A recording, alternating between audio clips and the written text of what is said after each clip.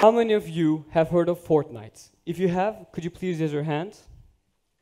Wow, a lot of people. So, for the people who don't know what it is basically an online battle royale type video game where 100 players drop onto an island and they aim to be the last one standing on the island by trying to eliminate each other in several ways. So, I own an account like other 125 million account holders the game currently has. And to be honest, playing Fortnite on my console is one of the activities that I'm fond of doing in my spare time. Before Fortnite or any other battle royale type video games, there were only a limited number of games that could be played online, and the number of people playing the game at the same time could only reach up to 10, meaning that it was certainly difficult to connect and play online video games with your friends, and that you were forced to play against the artificial intelligence engine inside the game. But how did the gaming sector have such a drastic change? How did playing against 5 up to 10 people with internet speeds that couldn't rise over 4 megabytes per second turn into 100 players playing the same game at the same time with internet speeds over 20 megabytes per second?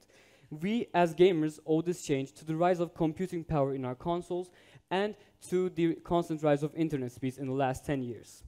Countries like South Korea now have an internet average of 26 megabytes per second. Physical devices used on today, your cell phones, your tablets, your home security systems, home appliances, all need to be connected and to each other and to a network so that they can exchange data at all times, resulting in the need of higher internet speeds. Their data exchange is inevitable and genuinely favorable, considering that it aims towards efficiency at all times. So now, let me briefly, efficiency.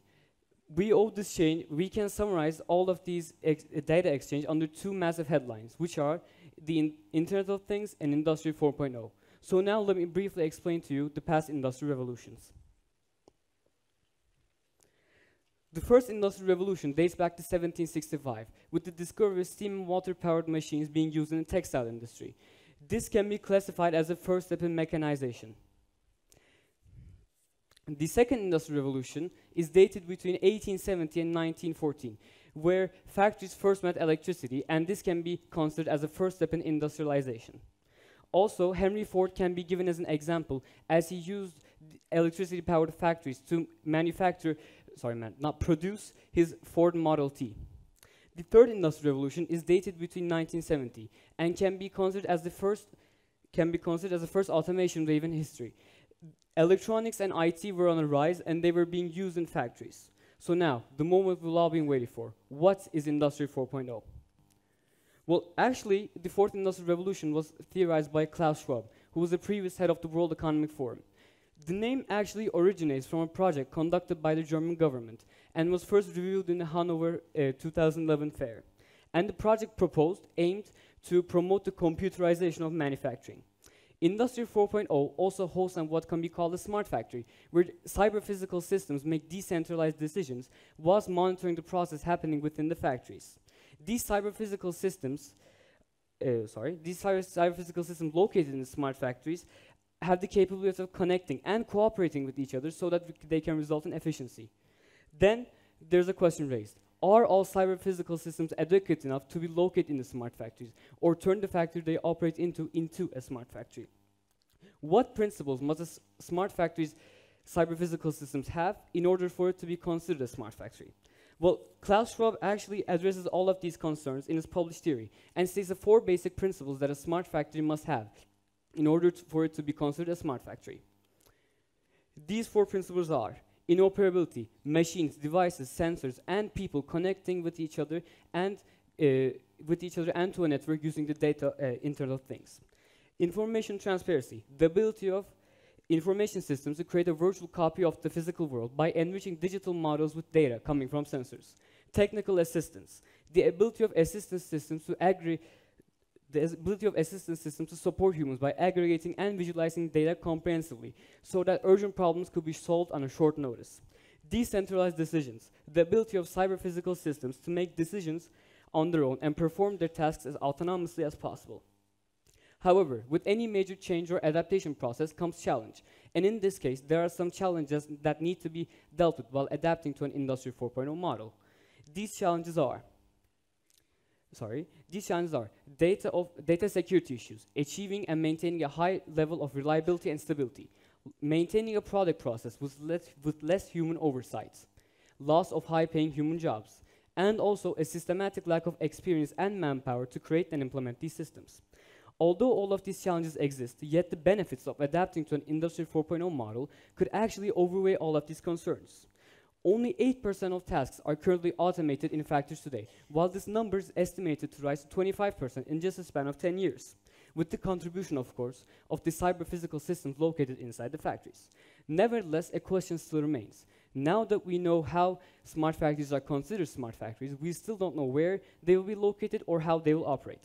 Actually, the answer is not far away. With the macroeconomic shift that will come with Industry 4.0, manufacturing will be more flexible and will be located in home markets.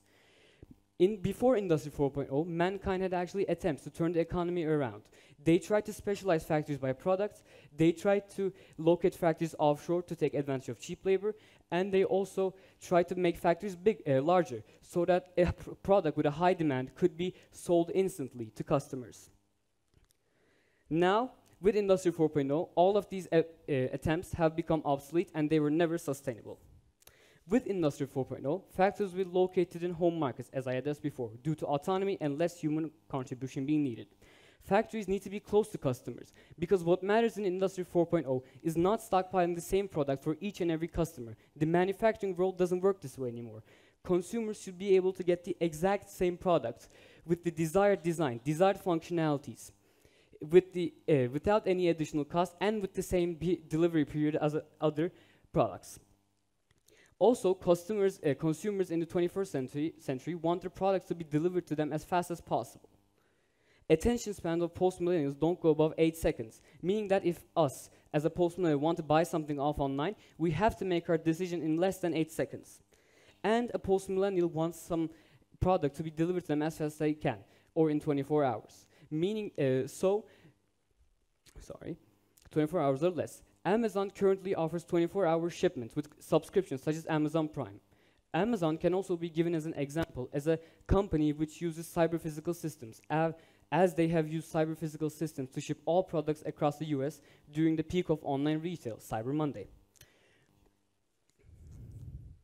On the other hand, Industry 4.0 is much more than product efficiency. It's about producing more exceptional, more smarter products. It's about customization, like I addressed before. Everyday objects such as clothes, cell phones, vehicles, and much more should be customizable. In the US, the movement of Industry 4.0 has also spread to the health sector, where clients can get specially designed 3D casts for themselves. And because the cast is a perfect fit, the cast could be printed with empty spaces inside, which are not crucial to the healing of the bone, so that the cast could actually so that the skin under the cast could actually get fresh air.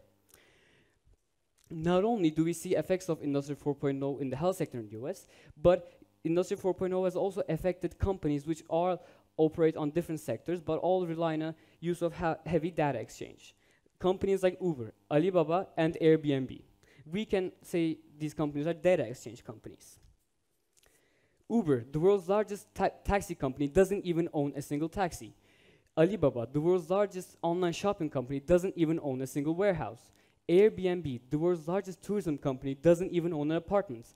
They all sell their services and earn money off the service they provide. So, during my research that I was doing at the time to write my TED Talk, I came across an already delivered TED Talk, which was 2 years old. The speaker proposed that Industry 4.0 was actually in our pockets and we just needed to be aware of it. He said that we could actually use our knowledge and time better so that we could spread the knowledge we had to other people who didn't even have the basic access to it.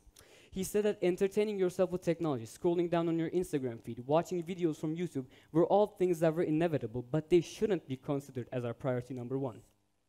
For example, half of the world today doesn't even have basic access to healthcare, meaning that half of the world cannot walk into a doctor's office and get the necessary medication and treatment they need. We need to use our time and effort to solve problems as such. For example, as of last year, Facebook started using solar-powered drones as Wi-Fi transmitters to submit Wi-Fi to villages in Africa which don't have any Wi-Fi connection. We are the people who can have an impact on the world. Each one of us could utilize their time better and try to spread the knowledge they have gained through their resources. I would like to end my speech by a quote from Christian Louis Lang.